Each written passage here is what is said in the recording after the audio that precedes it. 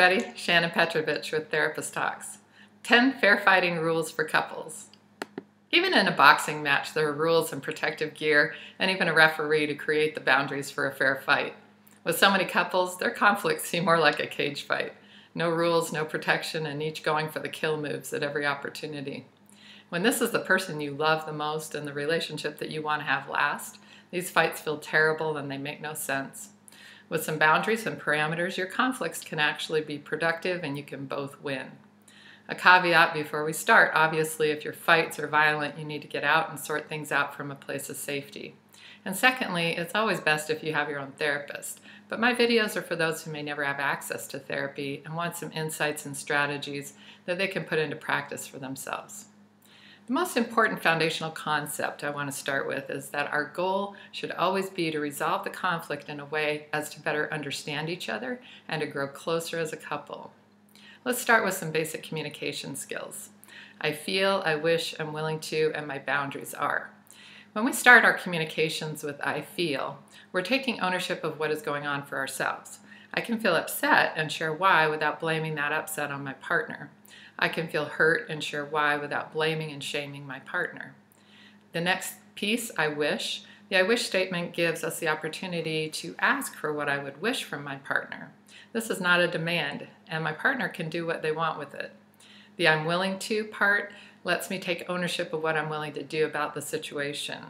And lastly, my boundaries gives me the space to set parameters if my boundaries are being violated. Here's some examples to help this make more sense. A woman feels her husband is not spending enough time with her and is distracted when they both get home. She can say, I'm feeling sad and lonely and there seems to be a lot of distance between us. I wish we could spend more time together and that you would just give me a hug and spend a few minutes talking with me in the evenings when we get home. I'm willing to give you time and space to unwind on your own too. In this instance, she may not have a boundary, so she would just leave it there.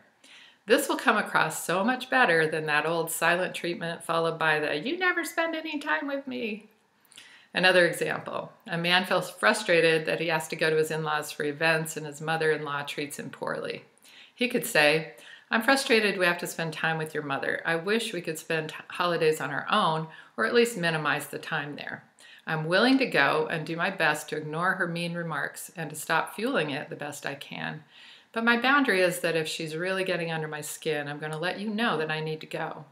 We can either take separate cars and you can agree to go, or you can agree to go with me if that happens. It's up to you. Again, this will go over much better than the I can't stand your mother and going over there sucks. That's not a solution-oriented thing, and that's going to lead to a real cage fight. All right, on to the fair fighting rules. Number 1, focus on the issue at hand. 90% of the time, the issues are about mattering. So look at that first. Is the surface issue pointing at hurt feelings, feelings of neglect, feeling criticized or put down, feeling left out or unheard, or feeling like you're not a priority? If these are the underlying issues, talk about time together, focus on each other, and other ways of deepening and strengthening your relationship.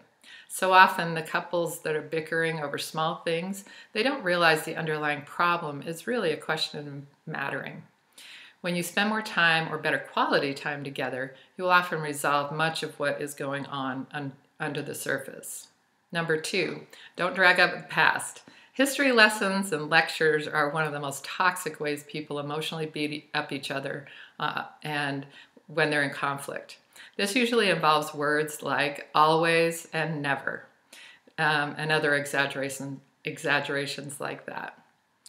They create more conflict and distance as you start to fight over whether you really always do that or never do that. So a basic rule about always and never is that always is always an exaggeration and never is never true. So when you find yourself or your partner using either of those words, stop and agree to take those out of the way. Number 3, ultimatums versus boundaries. Boundaries are how we set parameters for how we're to be treated in a relationship. They're important, and yet they're more of an art than a science. We practice and often have to adjust them accordingly throughout our relationships. Some common boundaries in regards to fair fighting might be, if you talk to me in that angry tone of voice or with profanity, I'm going to leave the room and take some space until you can calm down. Or when we're talking and the kids come home, we need to stop until they're in bed and then we can talk without drawing them into it. Or when you storm off and then don't want to talk or resolve anything, I'll give you some space, but then I'm going to bring up the issue again when we're both calmed down. Number 4, intensity. Increasing intensity or escalating the conflict and using harsh and profane language are really designed to be hurtful and to put a stronger emphasis on what you're trying to say. If our goal, remember, is to resolve the conflict and to grow closer and more connected, then intensifying is really counter to this goal. Sometimes this is done inadvertently when we really feel increasingly upset about the situation. But it's also done manipulatively when someone wants to intimidate or bully the other into seeing things their way. Intensity is not productive. It puts the other in a fight, flight, or freeze mode, and nothing good happens from any of those 3 options. For this reason, think of your intensity on a 1 to 10 scale, 1 being very calm and 10 being screaming lunatic mode. Keep yourselves in the 1 to 5 range. If either of you gets to a 6, stop and take a break. Nothing good happens between 6 and 10, and often a lot of damage occurs that can't be easily undone. This includes either being intentionally hurtful, or if this occurs, just walk away and say, we can talk about this later when we both calm down. This is not productive and we don't want to do more damage by continuing this right now. Number 5, don't take your filters offline. So our higher cortex is where our higher thought processes, judgment centers, and our filters live.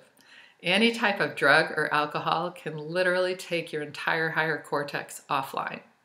What you're left with are the lower survival mode parts of your brain that only know how to fight, flight, or freeze.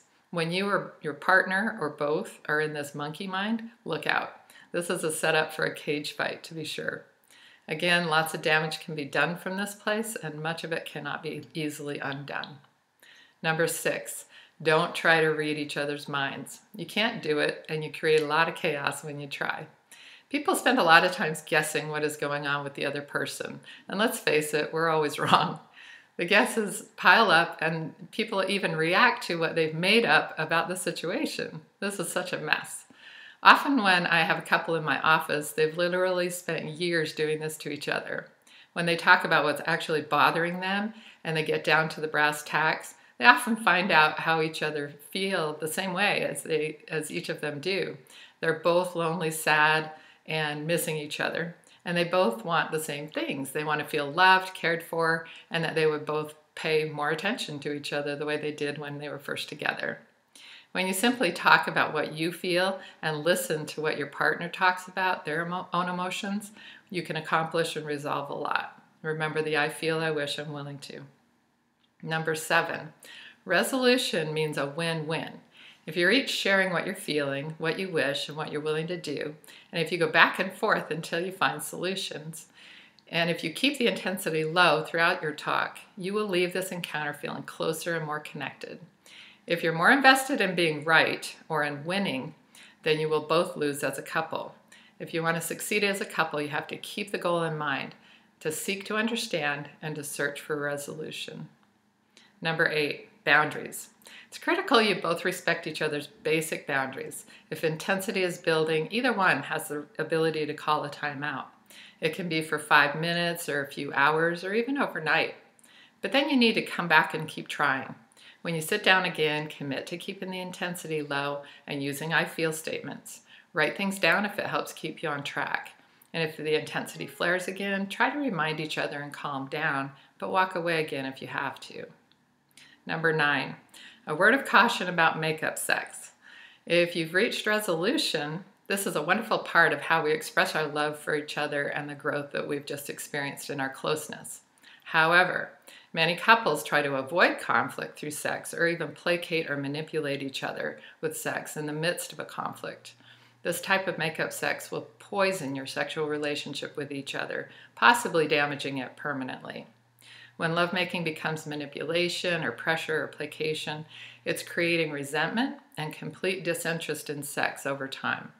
If either one of you has no interest in sex, ask yourselves if you've made these mistakes. So make sure you're both feeling a clear sense of emotional love and closeness before you initiate lovemaking. Anything else might be fun in the moment, but the damage it causes is just not worth it. And lastly, do something reconnective. Whatever it is you both enjoy doing together, do that. Even if you've done a great job staying focused, keeping the intensity low, using the I feel statements, and sorting through the conflict to resolution, you're both probably feeling exhausted and bruised. So support, encourage, and take care of each other in fun and relaxing ways. Take a walk, a drive, watch a movie, turn on music and dance in your living room. Anything that reconnects you and makes you want to work things out. If you've appreciated this video, please like and subscribe to this channel. Also, please share it on your social media. The more we can share these insights and strategies with others, the better our world could be. Thank you so much, and I'll talk to you again soon.